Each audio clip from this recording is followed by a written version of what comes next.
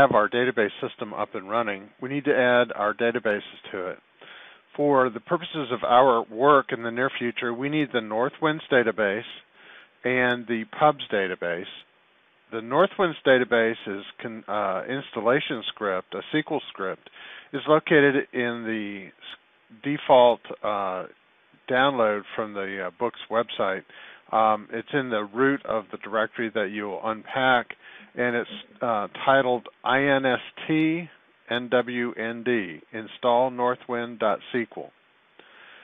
To start off here, I'm going to select our SQL Express databases, and then I'm going to click on the new query window button. And this is going to create a new query within our system. And again, at this point, I'm operating at the very root of our database instance, our SQL Express instance. I'm going to, just off screen here, I have the database file open and ready to go. So I'm going to do a copy of that, and then I'm going to paste that into my query window. And again, a query window is just nothing more than our way of interacting with the database. Notice right up front, some of the SQL statements are things like whether or not the database exists or not. So it's going to actually, if I had the Northwind database running and installed already, this would actually delete it and rebuild it. So once I've got this copied into my query window, all I have to do is click on execute. This should be a good script, should not have any errors in it. So I'm going to go ahead and click execute. And notice down at the bottom, the results window comes up.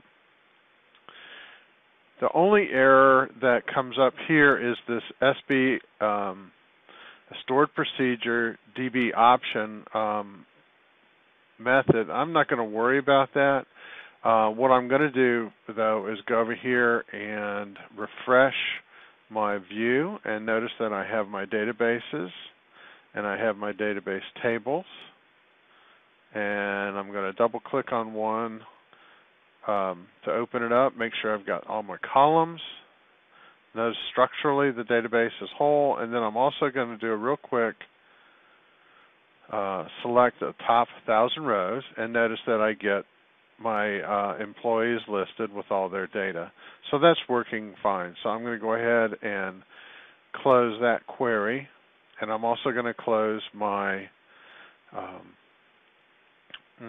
actual input query that created the table.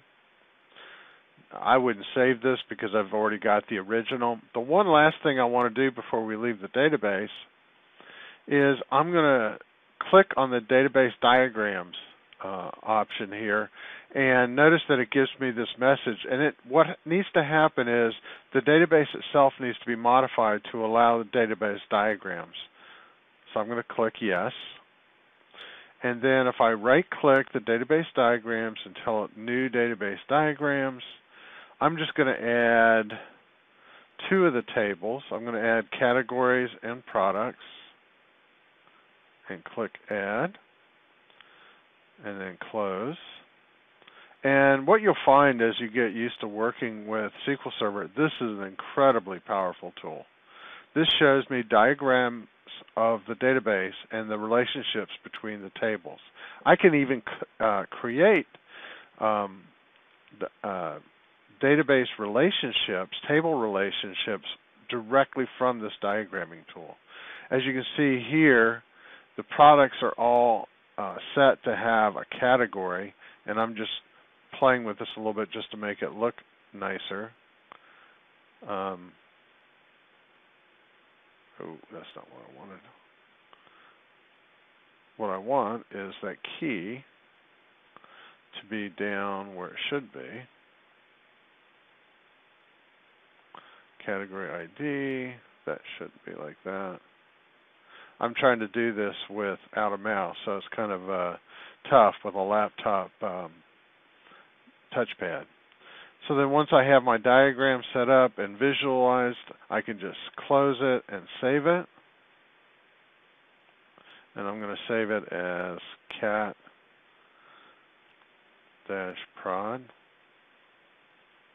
And now I have a database diagram all set up. So I'm going to refresh that, and it should tell me I've got my diagram.